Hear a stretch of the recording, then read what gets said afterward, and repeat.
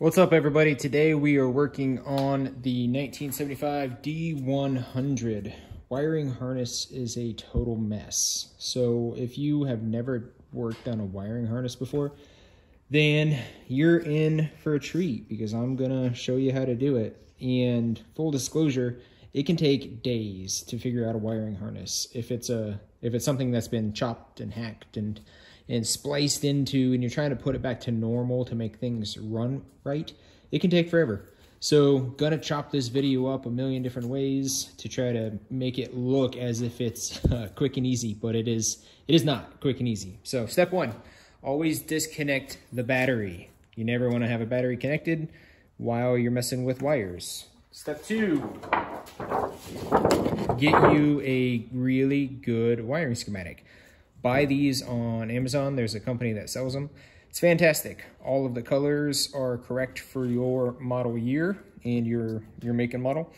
Then start somewhere on here and start working backwards. So for me, I started at the bulkhead connection, which is this guy.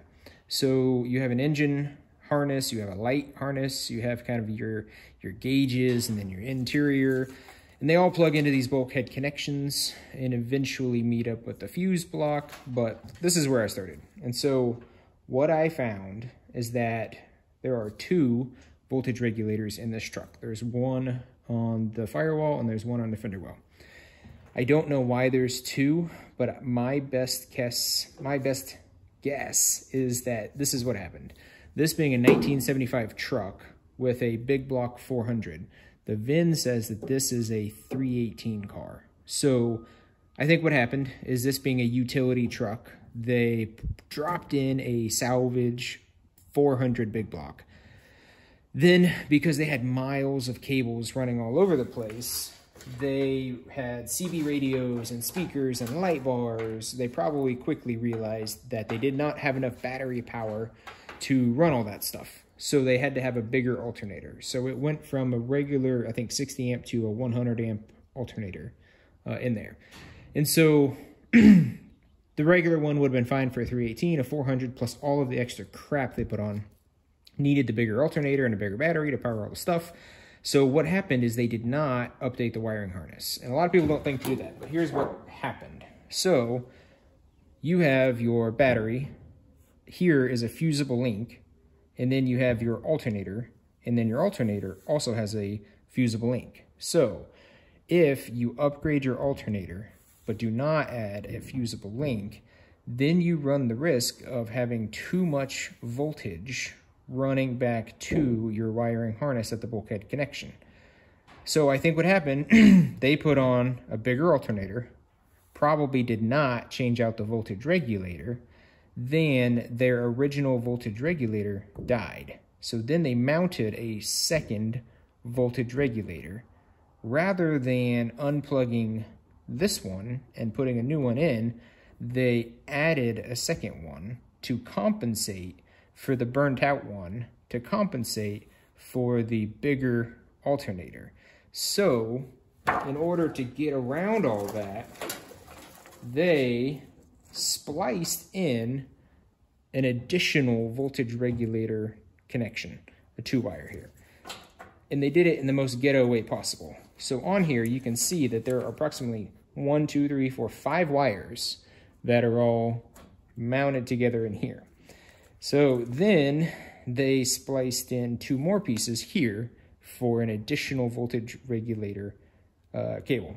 And because of that, we have all kinds of issues downstream. So I've got this that I don't really know what to do with. So this is my original. So here, according to the diagram, there should be a fusible link here. This is the black wire that runs back to the alternator and runs here through this bulkhead connection. So there should be a 100 amp fusible link. So somehow, some way, what I've got to do is I've got to throw in a fusible link right here.